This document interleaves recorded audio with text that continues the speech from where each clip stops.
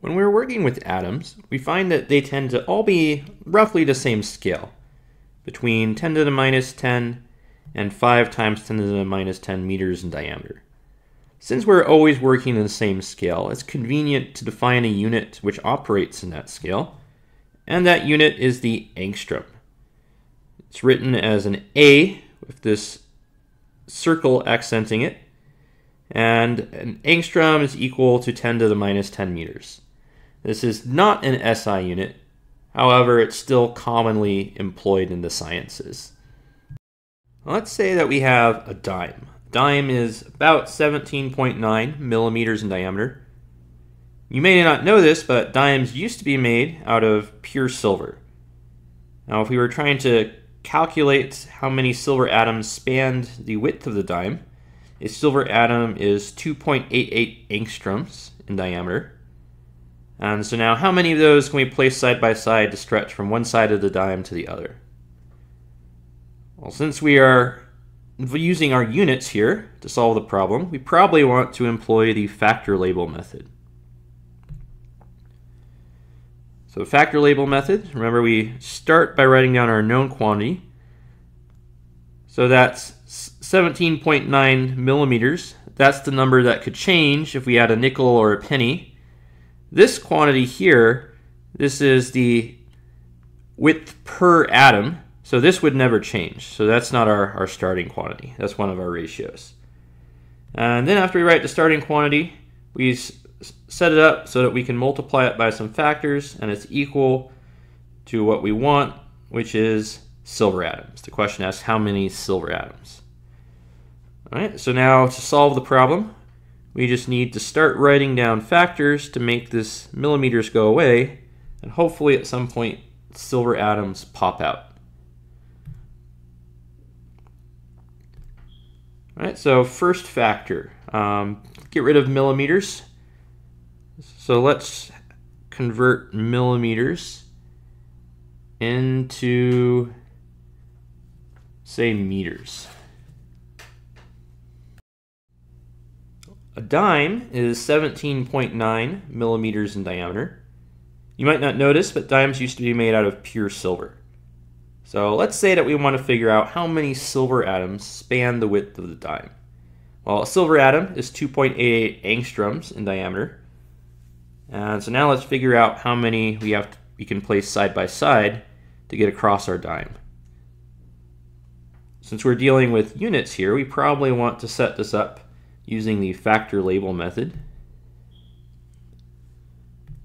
Remember the factor label method, we start by writing down our quantity, and then we write down some space to multiply it by some factors, and we write what we're trying to get it to.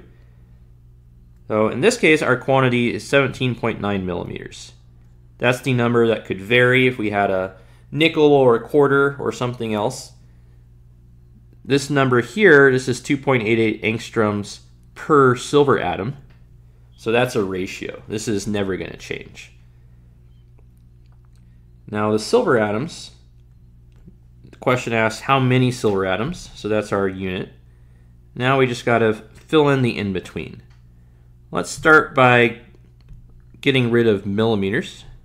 We know we need to do that. We need to put millimeters on the bottom. And let's go ahead and convert that into meters.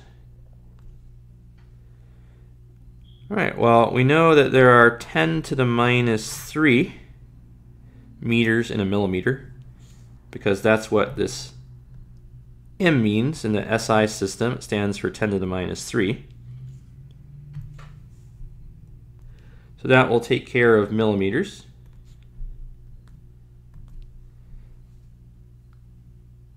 Now let's go ahead and convert meters.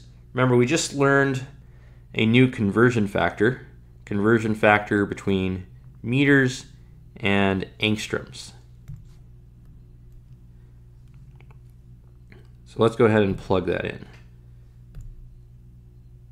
So for every 1 angstrom, we had 10 to the minus 10 meters. Taking care of meters. Now we need to get rid of angstroms. Well, if I look at my problem, fortunately I see a ratio involving angstroms. So let's try using that. 2.88 angstroms. All right, the angstroms on the bottom, so it cancels out. And that's for every 1 silver atom.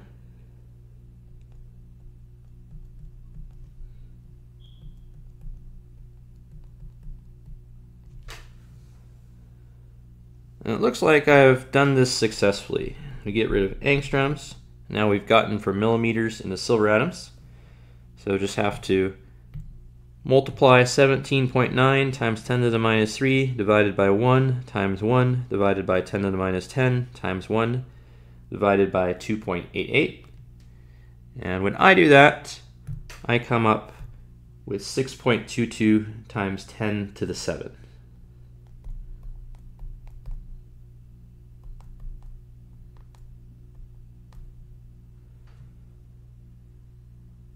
So 62 million silver atoms. Quite a few of them going across. When we have 62 million silver atoms just in a single file line across something very small like a dime, then what starts happening when we talk about much larger objects, and instead of just trying to get their diameter, we want to figure out all the atoms that fit in their volume. Well, in our laboratory scale, we have so many atoms that really we have a continuum. We can't pick out individual atoms with our tweezers. We deal with the substance itself. Now our microscopic scale though, so this is probably where we're being theoretical, and we're trying to analyze the problem in terms of what we know about atoms. So that's very good for analysis, but then how do we get to the practical side, where our numbers that we have from our knowledge of atoms are actually going to apply? Well, the answer to get between one and the other is actually fairly simple. We just need a conversion factor. So we need a very large multiplier.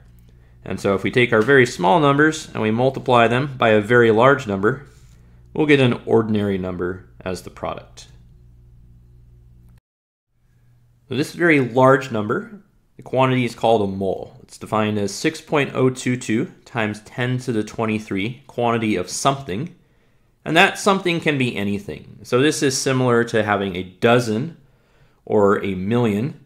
You can have a dozen rabbits, a dozen monkeys, a dozen anything. You can have $1 million. You can have a million rocks, anything. It's just a quantity of something. So similar for our mole. It's just a number that's convenient to count in. Because it's such a large number, then when we're dealing with a very large number of atoms, we get more ordinary numbers in return. So for instance, if we had 2 moles of rabbits, so each mole is 6.022 times 10 to the 23.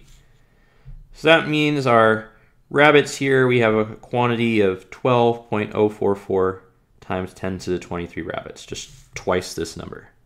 Some very philoprogenitive rabbits.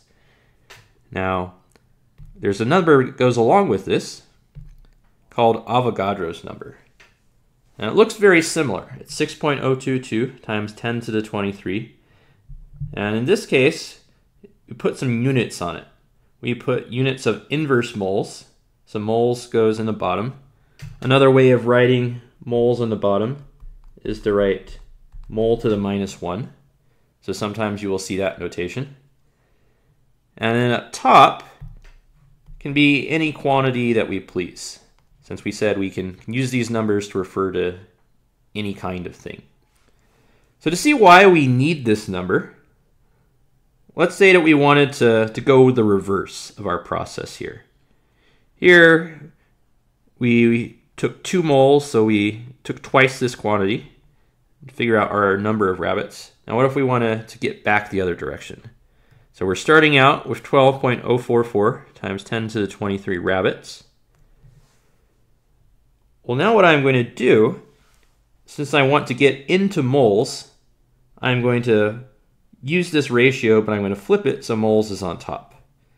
So I put 1 mole on top, and I put the 6.022 times 10 to the 23 quantity on the bottom. And this is the quantity, we're counting rabbits. So we have a mole of rabbits to this many rabbits. Now if we treat this dimensionally, we can think of these rabbits here as canceling. And so now we get into moles of rabbits. Small note, it's common to write moles just using 3 characters instead of 4 characters because obviously 4 is far too much work. Now for our example, let's figure out how many iron atoms are contained in a 10 kilogram dumbbell. We're just going to assume that we have pure iron here. And some information, which we're going to see how to look up later. A mole of iron atoms weighs 55.8 grams per mole. All right, so how are we going to solve this problem? Well, we're going to find that there's some consistency to how we solve problems in chemistry. We're going to stick with the tried and true factor label method. It starts by writing down our quantity, so that's the 10 kilograms. And the problem is asking us to figure out how many iron atoms. So that's the desired units that we're looking for. Now we're just going to go through our process. You need to make kilograms go away. My recommendation to make kilograms go away is that we're going to go ahead and convert it into grams here.